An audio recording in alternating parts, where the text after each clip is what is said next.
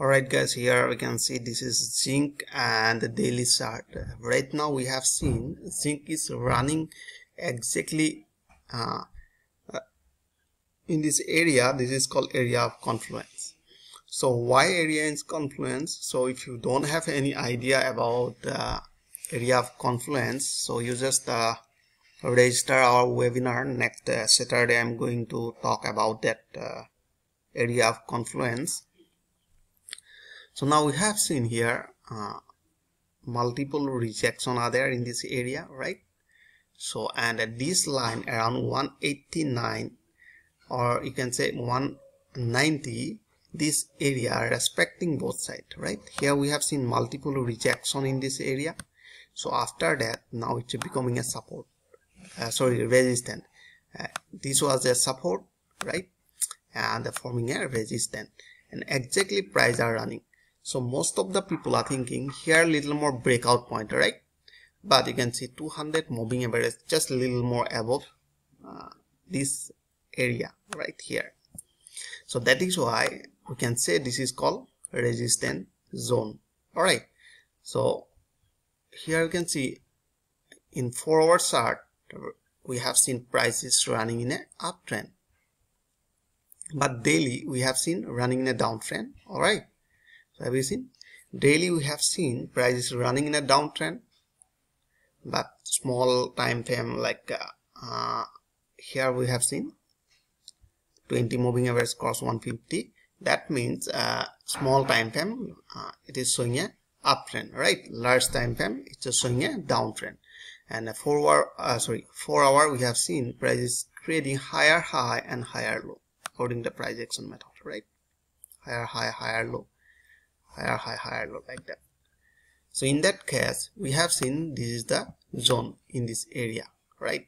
Exactly in this zone we have seen a doji pattern followed by a bearish candle. So when they are forming this type of candlestick pattern, so it is a high probability to reverse back from this area.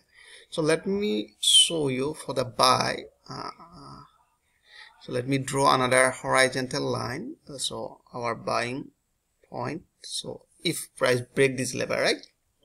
So now you can see price exactly hit and reverse back, and at that time they form a this is called doji pattern, right? After that followed by a bearish candle. So now we are looking for short again. Now question is that what is our entry point, right?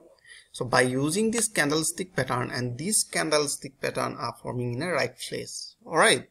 And this is called area of confluence, because in this area many traders are watching this market, right?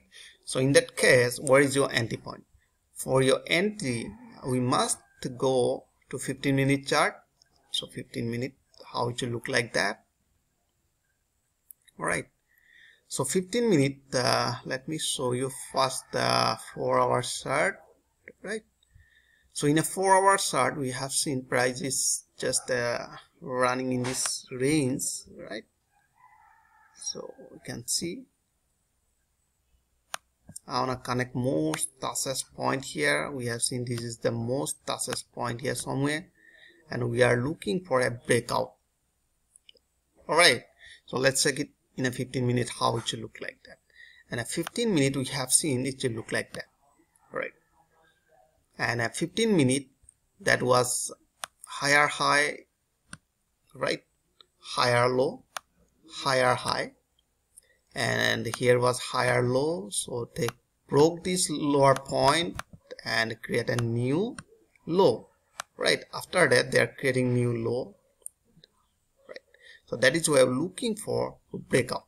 So most of the people are doing like they are drawing here like that. So whatever, if you wanna enter, you just wait to break this level of around 189. So once they break this level we will start selling from this area. For the buy we are looking for intraday, I'm talking about intraday. All right, now for intraday you can see we have seen this is the area. So let me zoom the most toughest point here we have seen here. Now if price break this level around 190, so we'll buy and we'll close our position. For the long term trader, they must wait to break this level. And here you can see for the short, we are waiting to break this level, right? Once they break this level, so we'll start selling from this area, right? So I hope you enjoyed this video. If you like this video, please like and subscribe. Thanks for watching.